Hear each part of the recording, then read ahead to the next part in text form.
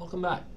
So last time we talked about using kinetic energy and how kinetic energy was conserved. We also briefly mentioned how with our conservation momentum problem, where before I needed to have two of those velocities in order to solve it in most cases. Well, what we really needed was another equation, and conservation of energy gives us that equation. So there's a special type of collision called an elastic collision. Elastic, as you might have supposed, means they bounce off of each other. But for the specific technical definition, an elastic collision is a collision that involves no other energy than kinetic energy. So that's the only thing that's going on. So our gravitational potential energy is zero. We're not putting energy into deformational energy. Everything is strictly with that kinetic energy. So because that's true, the robots can't stick together, because in order to stick together, they've got to have some deformational energy coming into play. So that pretty dramatically simplifies what's going on. Now, in the real world, that never happens, right? We're always going to have some sort of energy change. So you may say, well, what's the point? Why would I ever want to do it this way? Well, the answer is that there are quite a few situations where the other types of energy are actually less than the kinetic energy. And so you have to go to 4 significant digits or whatever before you see them. Well, if you can't measure it with the equipment you have, as far as an engineer is concerned, it's not there. So this is a very good example of how we can combine all of the different tools that we're learning into one tool that will allow us to come to a solution to the problem very easily. Now, I will warn you, this entire lecture is basically solving a single problem. The physics behind it is actually very easy. It's basically just a giant algebra problem. So the important thing here is that you're keeping up with every single step in solving these simultaneous equations. And we'll take you through all the steps that you need, but it's very easy to make a sign error, to make a division error. As long as you're being careful, you'll be fine. If not, well, sloppy engineers kill people. Let's get started. Okay, so now we've got basically the same type of problem that we've been working with up to this point. We've got two robots and they're going to bang together. The only real difference between these two is that in this case the blue robot's not moving. So it still has an initial velocity, but that initial velocity is 0, and that's just going to make our algebra a little bit easier. The same principle applies even if the initial velocity is not 0. So we're going to draw our little diagram here. We're going to have our red robot and our blue robot. Now we need a coordinate system as always. And think about what's going to be the most obvious coordinate system. In previous problems, we said, okay, the total momentum was moving to the left, so maybe it would make sense to make that positive. In this case, the blue robot isn't moving at all, and the red robot is moving this way. So we know that the total momentum has to be to the right. So why don't we just make that the positive direction? Don't just automatically jump in and say, yeah, I'm going to make right always positive. You can actually end up making your job a whole lot harder if you do it that way. Okay, so now let's fill in the data we know. We know that MR is 1.5 kilograms. We know that VR, which is its initial velocity, now we know that it's positive 0.25 meters per second. And then over here, we have our blue robot that has a mass of 2.0 kilograms. And in this case, VVI is actually 0. It's starting from rest. And what we want to know is what are the final velocities of both robots? So we want to know what is VRF, and we don't know what that is, but it's meters per second. And we want to know what is VBF. And again, we don't know what that is, but we know it's meters per second. All right, as we found before, you've got to have two equations because we've got two unknowns. So our only option was, well, okay, if they stuck together, well, then I got rid of one of my unknowns, or if I gave you one of the velocities, then we got rid of the unknown. We'll make that a little more clearly view of F. Or if we gave you the velocity, it got rid of the unknown. Now we're not going to use either one of those. We're going to say, okay, we need another equation. So let's take a look at our next page here. So flip over to the next page.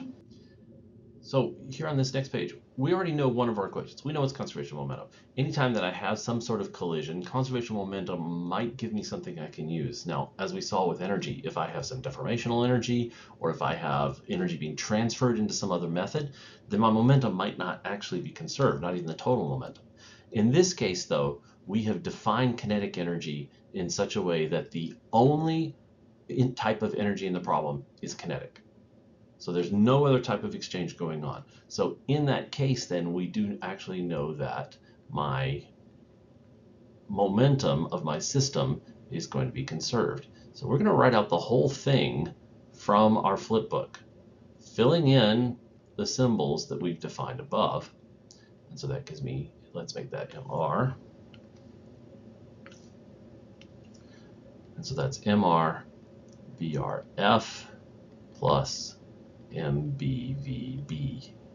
There we go. Now it's a good idea to write it down with all the symbols just as it is in your flipbook. That way you can be sure that you've got everything that you need. Now we know in this case that VBI is 0. And so that whole term is going to go away. But now I can say, yes, I actually thought about it and it actually is 0. If it turns out it's not 0 and you end up getting a mistake somewhere in your problem, you can go all the way back and say, oh wait, I said that was 0 and it actually wasn't. All right, now there's a question here. If the only type of energy being exchanged is kinetic energy, is it possible for the masses of the robots to change? Think about that. Well, no, it can't, because remember, in order for the masses of the robots to change, either I've got to have something flying off, or I've got to have some deformational energy. You know, something's got to happen in order for that kind of thing to occur. So therefore, it is not possible for the masses of the robots to change. So I'm okay saying MR here and MR there in those same places. But don't just automatically assume it, because it's not always going to be the case. All right, now microtask 2 says, in addition to conservation of momentum, we know 3 kinematics equations and conservation of energy. So we now have 5 tools that we can use anytime that we want to try to solve a problem. Let's go ahead and write them all down just to see if we can see which ones are going to help us get those final velocities. So my first kinematics equation then might be VF equals VI plus AT. I might have VF squared equals VI squared plus 2a delta x minus x final minus x initial. And I might have xf equals xi plus my initial velocity vi t plus 1/2 at squared. And then I have conservation of energy, which we've just learned is going to be 1/2 mv. Let's go ahead and write down both robots for this one. So we'll say VRI squared plus 1/2, we'll make that an R, MBVBI squared is equal to 1/2 MRVRF, not a vector, it's actually going to be squared, plus 1/2 MBVBF squared. And in this case, again, we know that one of those is going to be 0 because my initial velocity is 0. Okay, so the kinematics equations look pretty promising, frankly, right? That shows us something that we can use in order to get it out. And we absolutely could do this. I could find that final velocity for each one of these if I know the acceleration and I know the time. Okay, I'm going to have to figure out what my acceleration is. I'm going to have to figure out what my time is. I'm going to have to figure out the distance over which it occurs. I'm going to be adding a lot of symbols, but I'll have a lot of equations I can put into it. That's the long way. So let's see if we can find a shorter way. Well, we know we only need one more equation. So adding in conservation of energy gives me one more equation that doesn't add any new symbols. And that's kind of the framework we want to have. I want to find a tool that gives me an extra equation, but doesn't add any new symbols. So that's going to be what we're going to want to use for this one. Okay, so now we've got looking on the next page here, we've got our 2 equations. And I'm going to write them both up here just so that we can see them. So that's going to be MR VRI, and that's a vector, is equal to MBVBF plus MRVRF. And remember, it doesn't matter what order I do these two in, it's the total momentum that's working. And you see that my initial one was 0. The other thing I know is that I have 1/2 MRVRI squared, and that's equal to, I'll go ahead and do the MB here as well, MBVBF, not a vector, it's going to be squared plus 1/2 MRVRF squared. 2 equations, 2 unknowns. The physics is done. Relax. We've solved the problem at this point. The only thing left is to do some algebra. Well, the algebra in this case might seem a little bit hairy because we're solving simultaneous equations. You may or may not remember how to do that from high school. But we can't take one equation, solve it for something and get a number, and then put that number in the next equation. Won't work. Instead, what we've got to do is we've got to take one of these equations, solve it for one of the unknowns. Then we're going to take that and plug that expression, not number, but that expression into the second equation. That'll get rid of one of the unknowns, and now I'll have a more complicated expression that only has one unknown. Once I solve that, now I'll get a number. I can take that back into the previous equation and get the other value that I want. So it will all work out, but you have to be very careful with what you're doing here. So I can choose either one of these equations. I can either choose the conservation of momentum or the conservation of energy equation to solve for that expression that I'm going to end up plugging in. Well, the conservation of momentum equation looks a lot simpler to me. So what do you say we do that? So let's do that in this space here. So I've got MR VRI equals MB VBF plus MR VRF. And now I have to decide what variable I want to solve this for. Well, it seems to me that the easy one to solve for is going to be that it has to be either VBF or VRF. Doesn't really matter which one. So let's solve it for VRF. Let's solve it for this one right here. So that means I need to bring this over. So I get MR VRI minus MB VBF must equal MR VRF. And now I'm going to divide through again so that I'm going to divide each term here. Remember, we never divide an entire equation. Even if we may end up recombining things by adding fractions. A lot of times we're going to see that if we get out of that habit, things are going to help us out. Like, for example, that fraction right there cancels. That fraction cancels. And so what I'm left with then is just VI minus this ratio MB over MR VBF. And that's going to be equal to VRF, which is my final. And we've seen this kind of equation before. If you remember from the previous problems, what we did was we found we had an initial velocity, and so there was a parenthesis here, and this ratio was being multiplied by that had our initial velocity. So this expression should look somewhat familiar to you. Okay, so anytime we're going to another page, like we're doing right here, you always want to copy down exactly what you had before, because it's very easy to make a sign mistake at this point when you're copying things over. So I'm going back and I'm looking at the previous page, and we found this expression here. We found that VRI, which is a vector, minus MB over MR VBF, and that was equal to VRF, like that. So we go back, we double check it one more time, everything looks good. It's very easy to forget this minus over here, for example. All right, so now we're going to look at our next equation, and we're going to start filling that in. So we started with 1/2 MR VR squared is VRI squared is equal to 1/2 MB VBF squared plus 1/2 MR VRF squared. So before we start getting really messy, let's simplify this as much as we possibly can. Well, I can multiply this whole equation by 2, or equivalently, I can divide every term by 1/2. And now these go away. And remember my symbology, if I don't have any number up here, if I have it going to 0, well then that variable was actually 0. In this case, it just means something canceled out, so that I'm keeping up with it. All right, so one operation at a time. That gives me MR VRI squared is equal to MB VBF squared plus MR VRF squared. Now, before we solved, if we look up here, we already solved for VRF. So that means that I need to solve this equation for the other unknown, because I'm going to plug this in to get rid of all the VRFs, all the VRFs here. So let's solve this for VBF.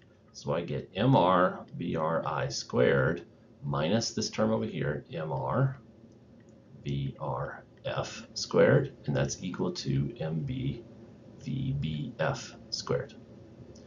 All right, I'm going to go ahead and factor out this MR here.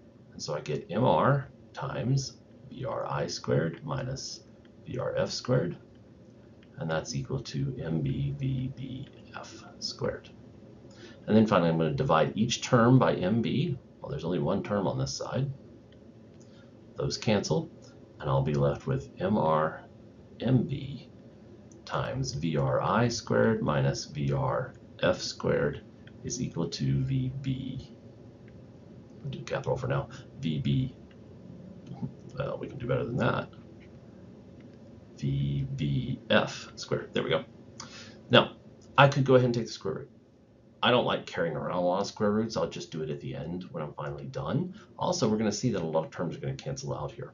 So what I do now is I take this expression and I substitute in everywhere that I have a VRF in the previous expression. So to start off with, don't do any math in your head. Just enter it in as a parenthesis. So I'm going to start up here, and I've got MR, MB, and that's going to be VRI squared minus, and then the parenthesis, VRI, my R there, VRI, minus MB, MR, VBF, and close our big parenthesis here, and we know that that's equal to VBF squared.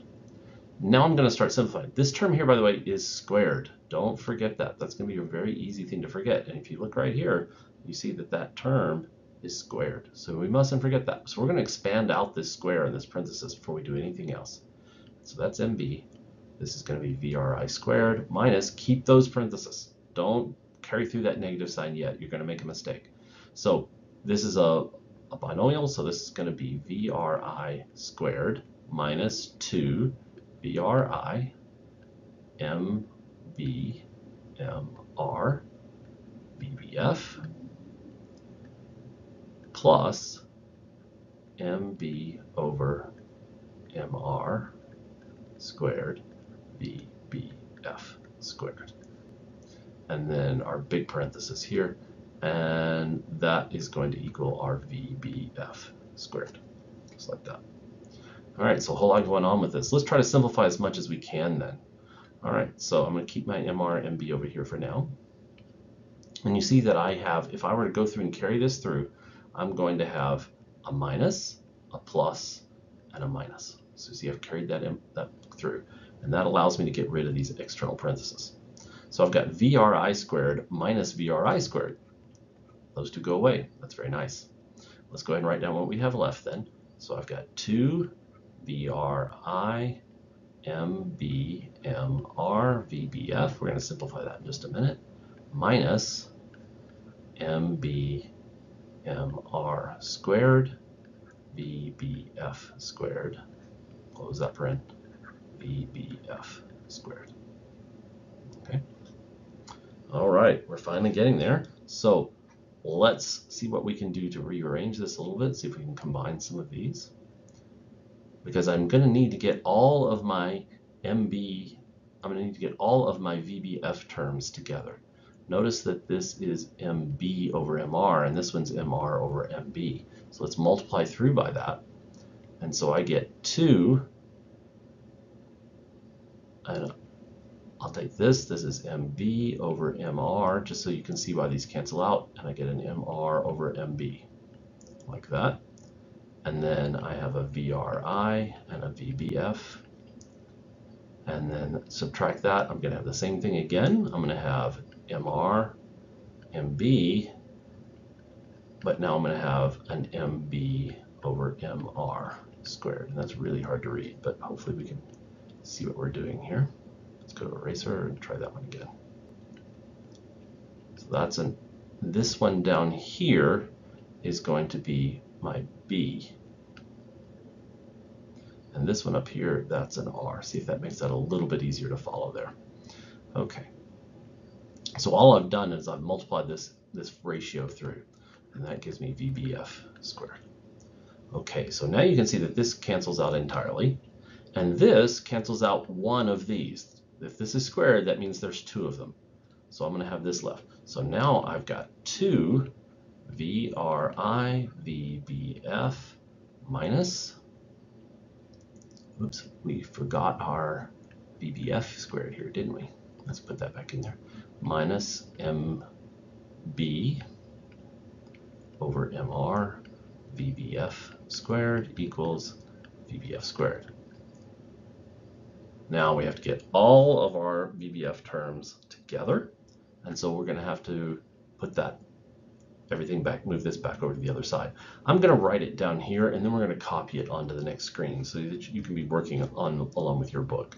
So if I put all of this on one side, then I'm going to have 2 VRI VBF minus, and then I'm going to bring this over to the side, so that's going to be 1 plus MB over MR VBF squared is equal to 0.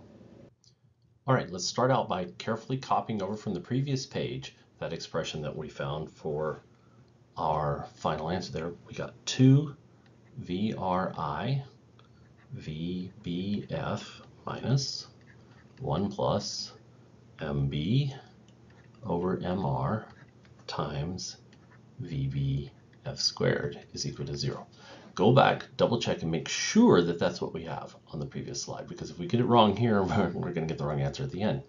All right, now this equation actually has 2 solutions, right? If I pull my VBF here, I'm going to have VBF times some things. Well, that means that one possible solution is that VBF equals 0, that the final velocity of blue is equal to its initial velocity. It's still 0. So that's the case where the red robot missed.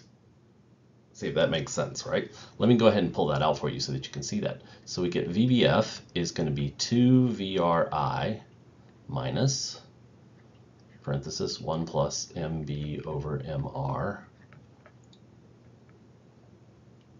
and times VBF, and then the close for the big parenthesis equals 0. So you see that either one of these terms, either the VBF has to equal 0 or this big term in the parenthesis has to equal 0. Well, one valid solution is VBF equals 0 meters per second.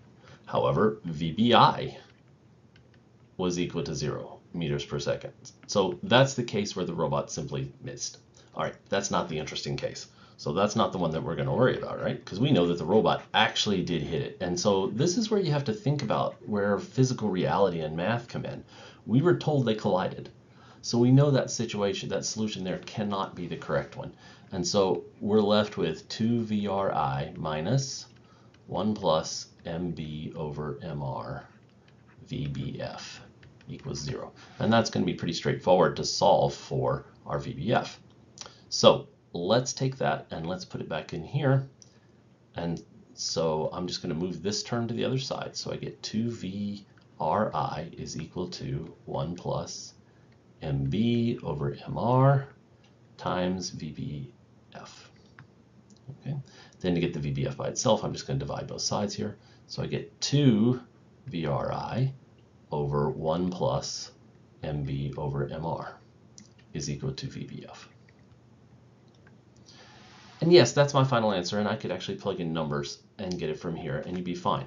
However, we could take that number, yes, and then we could plug it into our original expression for VRF, and we'd get another number. But as we're going to see for the next lecture, we can actually get something very useful out of this if we go ahead and find an expression for VRF that only depends upon the initial values. So let's do that little bit of extra math here. So I need to get a common denominator for here, so I'm going to go 2 VRI over MR plus MB over MR. And that's going to be, again, equal to VBF.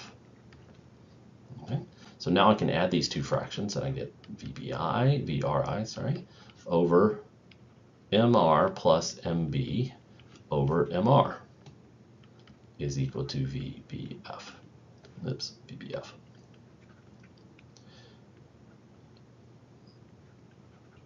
Now, I think we can do better than that. Okay, so now I can flip this bottom fraction and multiply, and so I get 2MR VRI over MR plus MB is equal to VBF. Okay. Now that looks like something I could easily plug into my original expression for VRF. So let's remind ourselves what that was. That was VRI minus an MB over MR VBF is equal to VRF. Go back and look through your notes, page back through those until you see that that's actually true. I'm going to take this expression down here then, and I'm going to plug that back in for VBF. And you'll see that all I have left then is going to be my VRI, because the rest are going to be numbers that I know. So there's my VRI minus MB over MR times 2, I'm going to write this as 2MR over MR plus MB times VBF. Oh, I'm sorry, that is VBF. Whoops. Let's get that out of there. Times VRI is equal to VRF. So now I've got everything in terms of that original thing, but let's simplify it a little bit more. Here you should be able to see my MRs cancel. And so I'm going to have VRI minus 2MB over MR plus MB times VRI is equal to VRF. Now I can factor out my VRI. VRI times 1 minus 2MB over MR plus MB is equal to VRF. So you see that if I don't have a blue robot at all, if the mass of the blue robot is 0, then this fraction term here goes away, and I'll just be left with VRF equals VRI. So that makes sense. The greater, we also see that the greater the mass of MB, the smaller VRF is going to be. And if it gets large enough, VRF is actually going to be negative. It's going to bounce backwards. So this allows us to interpret physically what's going on. And in the next lecture, we're actually going to use these two expressions to get something new. So I'm going to have this expression, and I'm going to have this expression for this. And that may seem like we've done a lot of math in this case, and we have. We've done a lot of algebra, no kidding. But once we have these, we can write these equations down in our flipbook. So for the case where I have an elastic collision, a perfectly elastic collision means absolutely nothing else but kinetic energy is involved, and then they collide, I now can get the final velocities using these two new equations, and I can apply them.